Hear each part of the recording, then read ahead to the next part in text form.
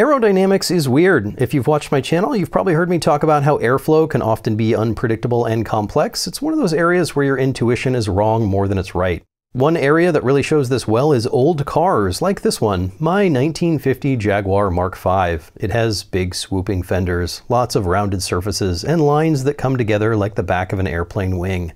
It looks aerodynamically efficient, but it is not.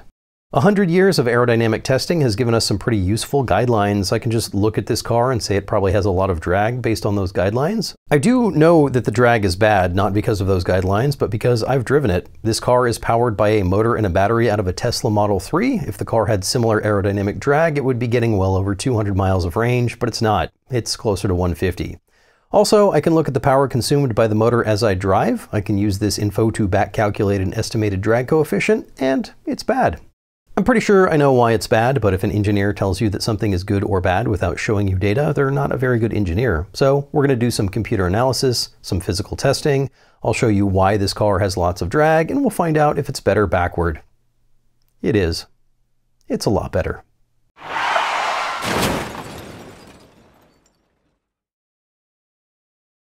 You should be skeptical of rules of thumb around aerodynamics, but those rules can be helpful. One of those rules is that low drag things should have rounded edges in the front and sharp edges in the back. Ideally, you want a pointed end in the back, but this isn't totally necessary. There are things you can do to sort of cheat this. If you look at the back of a modern car, you can see these cheats all over. A sharp edge on the top of the lift gate, little features on the taillights, and protrusions on the pillars. All of these things do the same thing. They force the airflow to detach from the car. What you really don't want is air that cannot make up its mind about whether or not it wants to be attached. The transition between attached and detached is really bad for drag. As the air goes over a car, it stays relatively nice and neat and orderly. If you have a rounded butt on the back of your car, the air gets to a point where it can't stay nice and orderly, and then all hell breaks loose. So before it gets to all hell breaking loose, car designers add these little features that force the air to skip that nasty transitional area. Car butts are bad. Pixar moms, extremely aerodynamically inefficient. If Hank Hill was a car, he would be mad efficient. My Jag is full-on Cardi B back here. It's got a butt up here and a butt down here and even some side butts. This means total chaos aerodynamically. I could probably noticeably increase the aerodynamic efficiency of this car by sticking vortex generators or sharp edges all along the back, but then it would look really dumb, so I'm not going to do that. So, rounded corners out back are bad, but up front, you do want rounded corners. When air is hanging out on the highway and you come barreling through with your car, that air has to get out of the way. Rounded corners up front help to gently direct that air to the side of your car. Sharp edges in the front don't gently direct that air, they just throw it out of the way. The hole you punch through the air ends up being way bigger than your car. Disturbing all of that air requires work. The harder your car has to work, the lower its efficiency will be. The Jag has all sorts of sharp edges up front. This tall radiator grille might as well be a wall. The headlights are slightly curved, but probably not curved enough to keep the air from blasting off to the sides. And the windshield? Oh boy, the windshield. This is all bad. This car came from a time when most glass was flat. The only other car that Jaguar made this year was the legendary XK120, which had far better aerodynamics. In fact, it was the fastest production car in the world at the time. Its windshield is leaned further back and split in two, helping the air to curve around the side. Up front, the radiator grille is not a wall, but a gently curved design. Out back, the car looks less like a butt and has a nicely tapering tail. The top of the fixed head coupe has a bubble up here, which is not ideal, but that's fine because it looks amazing. Compare that to the E-Type, which has a nice taper in the back. It probably still has some detached flow back here, but it's better than the 2+2 E-Type, which looks like an actual clown shoe. Somewhat aerodynamic, but at what cost?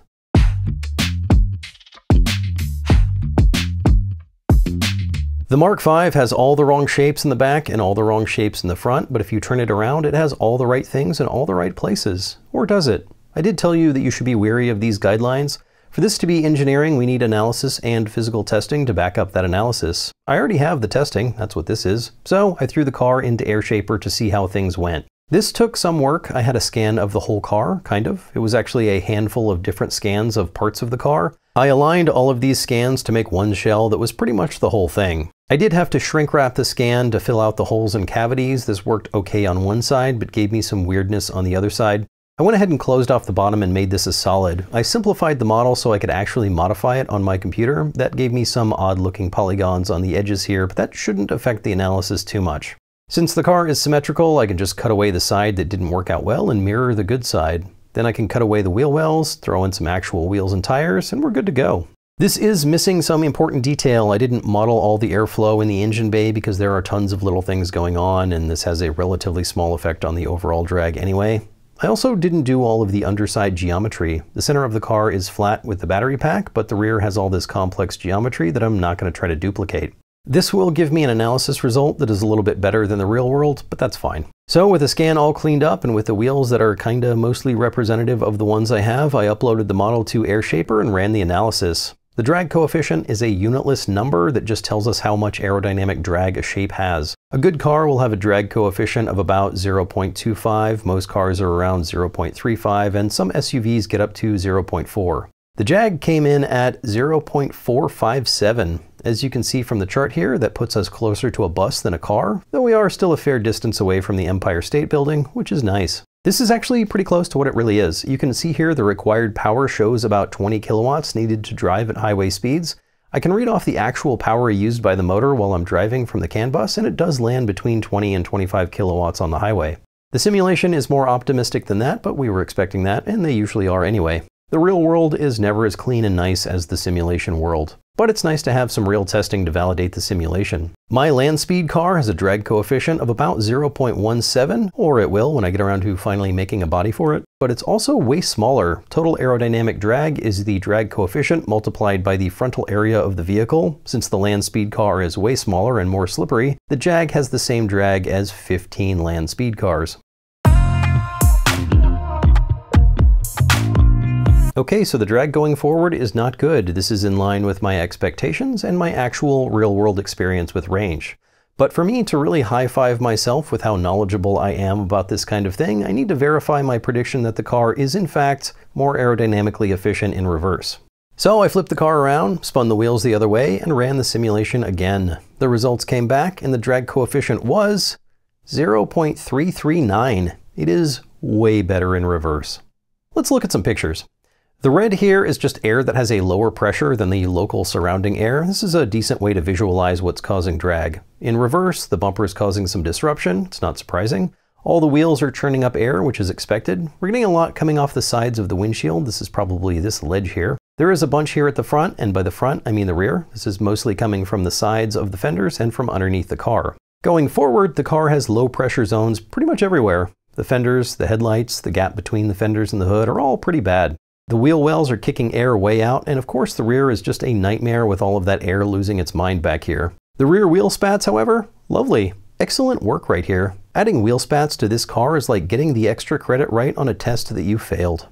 Looking at surface pressure, we can see the reverse car has some high pressure areas in the center of the trunk and up here a bit, but it gets low around the C-pillar and roof here. This is probably good. The air is accelerating around these smooth curves of the car, staying mostly attached. Going forward, there is a huge high pressure area in the front, followed by a thin line of low pressure where the air makes a feeble attempt to cling to the car before just throwing in the towel. Here you can see the flow lines. Going in reverse is mostly organized and smooth. Going forward is again total chaos. Some of these flow lines go to the windshield and then go the wrong way a couple of feet. This is not good. The noise analysis estimates where wind noise might be coming from. Going forward, it's all just noise up front blasting directly at the driver. Going in reverse, it's nice and quiet up here with some shenanigans going on way out back where nobody cares. So there you have it. I was right. This old British car is more efficient in reverse than it is going the right way. This must be why the British drive on the other side of the road. This is not too surprising considering the shapes on the car, but actually not too surprising considering cars. Sometimes you'll read or hear a criticism of a car that goes something like, "It's so bad it's more aerodynamically efficient in reverse." They said this about the 928, the Austin Allegro, some old Fords, but it's actually true for a lot of cars, maybe even most cars. There are two big reasons for this. One is the radiator. The radiator cools your engine by having lots of tiny air passages that blow across lots of tiny coolant passages. This causes a lot of drag. As soon as you start to drive in reverse, your radiator is not radiating anymore. It actually is radiating, it's always radiating, but that's not really how a radiator works. The primary mode of heat transfer is forced convection, which is just all that air getting shoved through. If the radiator is not up front and does not have air being shoved through it, it doesn't do its job. You may get better fuel mileage in reverse, but after a few miles, you may also explode your engine. This wall up here exists only because there needs to be a radiator behind it. To get the same heat rejection going in reverse, you'd need to add a large high pressure area to the back. I mean the front when it's going backward. You know what I mean. The other reason cars are more aerodynamically efficient in reverse is crash requirements, specifically frontal crash. You need time to slow down, and at speed, time is distance. This means that there needs to be a specific amount of room in front of you to crumple up before you start to crumple. It's about 700 millimeters as it turns out. You also usually need to see over it, so you end up with this wedge out front that kind of looks like the back of an airfoil. This is also a big part of the reason why most cars generate lift instead of downforce. A lot of older cars that didn't have to meet crash requirements still had this wedge up front because that's a convenient place to put the engine. So the basic shape of a car inherently makes it have less drag going backward, and that whole radiator thing helps too. Modern cars, especially modern electric cars, have lots of effort putting in to make them aerodynamically efficient. Partly all those little tricks we talked about earlier, and partly their overall shape. I did a quick and dirty analysis of a Tesla Model Y and found it to be about 10% worse going backward. You might be able to get rid of most of this by just smoothing out this sharp edge on the trunk here. If this was nicely rounded off, the car might be a little bit better in reverse, but it would probably be about the same. But if you get into cars that are very aerodynamic, like my land speed car, you definitely get a lot more drag going backward. I still need to see out the windshield, so you kind of still need a notch up front, but it's so rounded in the front and so sharp in the back that it gets really bad when you turn it around. The Jag has other reasons why it's better backward. We talked about most of them, the square shapes up front, the huge British booty. But another reason is that the rear wheels are covered. This helps a lot going in reverse because the air is still somewhat clean when it gets here. When driving forward, the air gets so churned up by the front wheels and everything else up here that the covered wheel has less of a positive effect. Ideally, you'd cover the front wheels instead of the rears, but we don't do that because steering. We can verify this with another simulation by blocking off the opposite ends and running the car in reverse again. As predicted, the drag gets a little bit worse, but it's still better than the whole car driving forward. You can see the air is cleaned up around the wheels in the back here, but it gets wild in the front with the open wheel arches. This would be a more accurate comparison since you'd need the front wheels to turn. I can make it even more of a fair fight by modeling a wall for the radiator in the back. We'll also add some headlights so we can actually drive at night. So this car could actually be driven around like this, albeit with a tiny windshield. That gives us a drag coefficient of 0.403, which is what you'd expect. Even worse than just swapping the wheel covers, but still better than going forward. So there you go. The Jag has bad aerodynamics. It's draggy, it's loud, all the right shapes in all the wrong places. But it looks good, so I'm going to keep it. And yes, it does get less drag going backward, but your car is probably not much better, so maybe come down off that high horse. AirShaper was nice enough to let me use their simulation for free. I do recommend it if you're trying to find drag or downforce on a car. It's a great tool.